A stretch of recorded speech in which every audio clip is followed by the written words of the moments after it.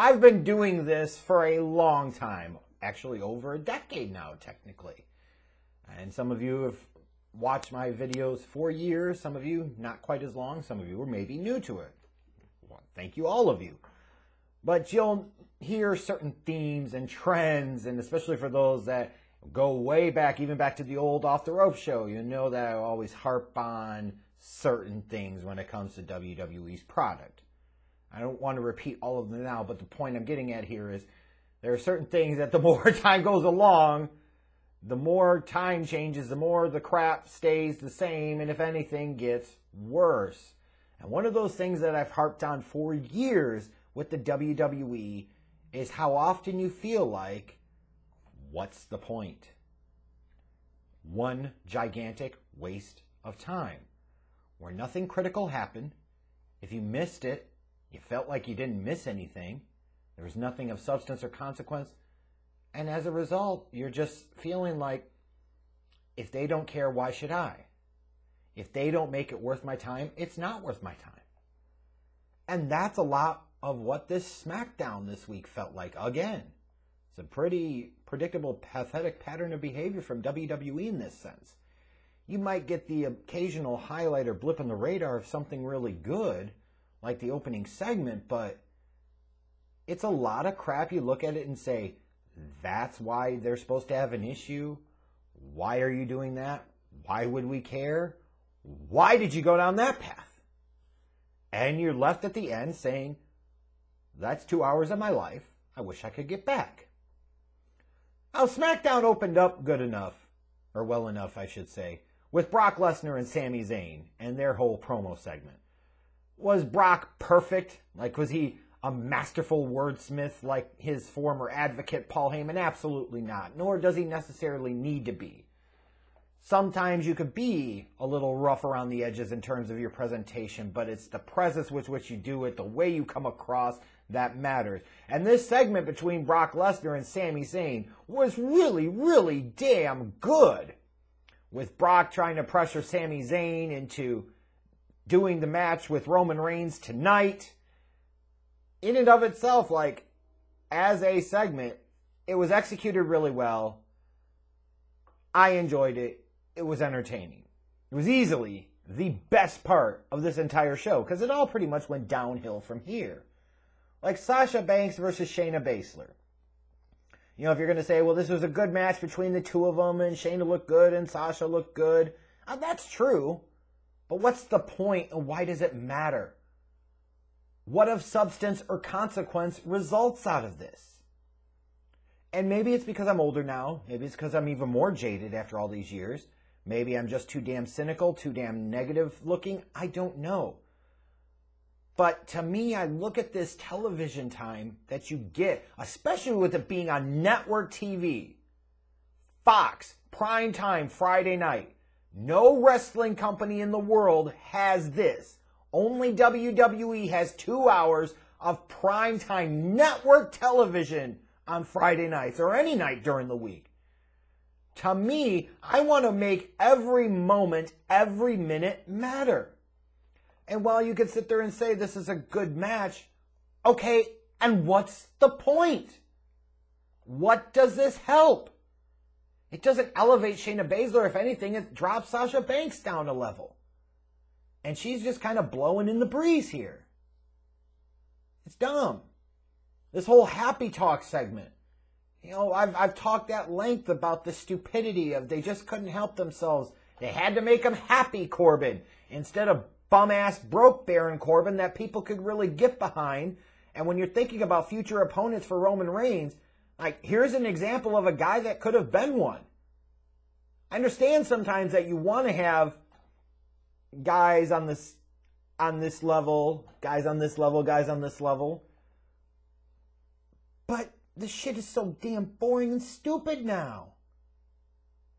You took a chance, the one chance you had, to create a character with Baron Corbin that fans could really get behind. You could have changed the trajectory of his entire career, frankly, and that is not hyperbole. That is not recency bias. That is not living in the moment. That is a reality. They had something here, and they fucking ruined it. Just like you could point to, Well, having Jeff Hardy and Drew McIntyre beefing with these two guys seems like a massive waste of Jeff Hardy and Drew McIntyre. It absolutely fucking is. Like, imagine what you could have done if you'd have had Jeff Hardy win the damn Battle Royal last week.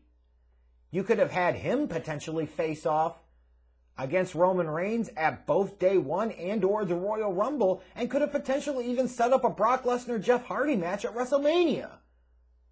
And is that a match that I would be open to seeing and potentially be excited to see? Abso-damn-lutely. Why the hell wouldn't I? And a lot of you would be down for that too, and instead they're doing this shit. Again, what's the damn point? Just like, what's the point of not including Drew McIntyre in that Battle Royal last week? That seems really stupid for the sake of being stupid. You have the Viking Raiders versus Los Lotharios, and the Viking Raiders lose because of Boogs and Nakamura outside the ring. So after the match, instead of getting pissed and wailing on these guys that caused a musical distraction that led to their loss, they're celebrating with them. What the fuck is going on here? It's just, like I said, if the talent doesn't care about whether they win or lose, then why would the fans? What's the point? This whole angle between Charlotte Flair and Toni Storm is starting over goddamn pies. Not fruit pies, not cream pies. Oh, God. Well, a lot of you probably want a cream pie Toni Storm. I understand. It's acceptable. But the whole thing, like, it makes sense for a Charlotte Flair, admittedly, to talk about how Toni Storm's not on her level. How Toni Storm isn't even worth her acknowledging. Frankly, it's one of the rare times I'm going to agree with Charlotte Flair. This seems entirely fucking random. But of course, it's a representation of the fact that you sent Bianca over to Raw. You really don't have anybody else that you could throw up at that level with Charlotte. So you just randomly throwing somebody out there and hope it sticks. And the beef is all starting because of fucking pies in the face. And it's too late for Toni Storm to do anything because last week she took 2 different pies to the face and looked like a jackass doing so. So you can't come back the next week and now she gets her revenge with 1 pie in the face. That's not how this shit works. And let's be realistic here. If we're talking about the real world, we know how women can be. God love them. But if a woman throws a pie in another woman's face, I promise you that other woman's not looking to sit there and throw a pie back. She's looking to throw down, you know, like the old hand slapping shit. Or she coming full blows. She ain't about to go tit for tat with the fucking pie in the face. That's stupid. Jey Uso versus King Xavier Woods. You know, how many times are you going to do Usos versus the New Day? We're almost at the end of 2021 now. You talk about, oh, it's going to be another tag title match between the 2 of these teams at Day 1 pay-per-view. How many times do we need to see this shit? You have other tag teams, or you should. Figure out something different to do. I get that these teams work very well off of each other. Their character chemistry is great. The stories that they can tell, they're great. The matches are great. But at some point in time, you get a diminishing return every fucking time you come back to this. It's slowly becoming the goddamn Cena versus Orton of the tag team division. Enough is enough, and it's time for a change. Cesaro versus Sheamus. You have all this history. We are the Bar. And they tried to play it off. You were like a brother to me. And the match goes like 3 goddamn minutes. So last week you have Ridge Holland go into a full match basically and doesn't get the win over Cesaro. Now Sheamus comes out and in some effects squashes him. I know wasn't quite presented like a squash. I get you that. But the match was like 3 minutes. Why? What's the point? Even the shit with Naomi and Sonya Deville. What's the point? Like, this would have made much, much, much more sense if it was somebody like Toni Storm. Like, that's a way to establish a Toni Storm. That's a way to elevate her, because you're putting her into a spot where you're raising her profile, getting her visibility. Naomi doesn't need her profile raised. Naomi already is established. And all you're actually doing here is making the Naomi character look worse. If this is the way that you transition Sonya out of the office role, out of the authority role, and into an in-ring role again, so be it. That's fine. But it didn't need to come at the expense of Naomi. There were other talents that would have made much more logical sense here. And Toni Storm would have been a fantastic person to put in this spot. Naomi would be a fantastic person instead to put in the spot where Charlotte's got an opponent. Send Naomi at Charlotte Flair. Again, what's the point with anything they do? And then the Universal Championship match. We all know I'm for acknowledging the Tribal Chief, our head of the table, and the magnificence and the greatness of Roman Reigns. But what was the fucking point here?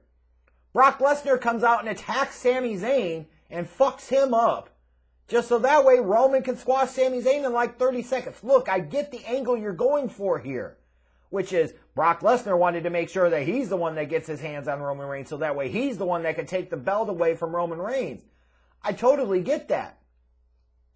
Then why not show up last week and make sure there was no fucking winner in the Battle Royal? Just destroy everybody. Or enter yourself in and be the winner there. Basically, WWE took last week's show and built up to a Black Friday Battle Royal.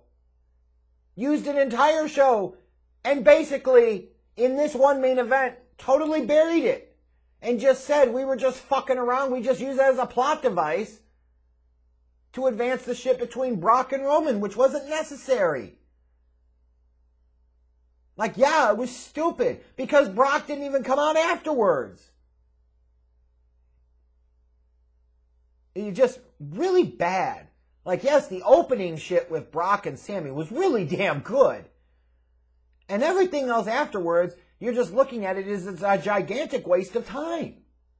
Because that's exactly what the hell it was. You're either rehashing old shit, rushing through shit, doing shit that is stupid, that doesn't make any goddamn sense, or just showing that you don't give a shit about what you do from one week to the next. Unbelievable. No. It's not unbelievable. Because we've called it for years, worst wrestling ever, and I've always said, hashtag WWE ruins everything. You get 2 hours of national broadcast television prime time, airtime, and this is the shit that you put out there. No wonder the audience has decreased so much in recent years. Because if customers, no matter how loyal or how dedicated they are, feel like there's no point, feel like you're wasting your time, they will see no point and they will stop wasting their time.